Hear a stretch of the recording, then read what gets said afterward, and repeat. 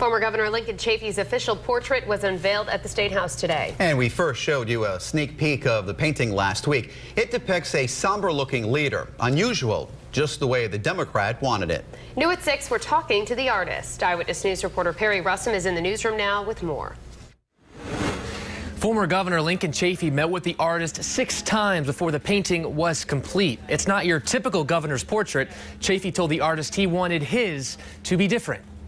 It's a piece of art 8 months in the making. Take a look at Lincoln Chafee's eyes. Artist Julie Guerin says she wanted to capture the former governor's sense of feeling isolated in the State House.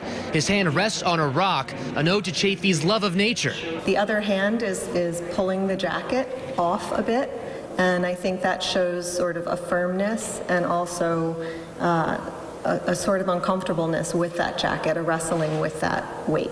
The painting will now hang in the State House halls next to the other former governors. This portrait, of course, is perhaps the best historical record of the history of Rhode Island for future generations.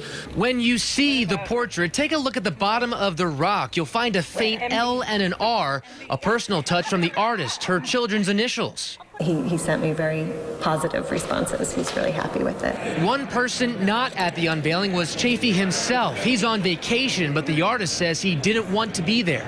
We would have waited for him if he wanted, of course, to be at his own unveiling. He really wanted to step aside for the new governor. The painting cost $15,000. The state's Council on the Arts says that price may need to be revisited down the road. In the newsroom, Perry Russum, Eyewitness News.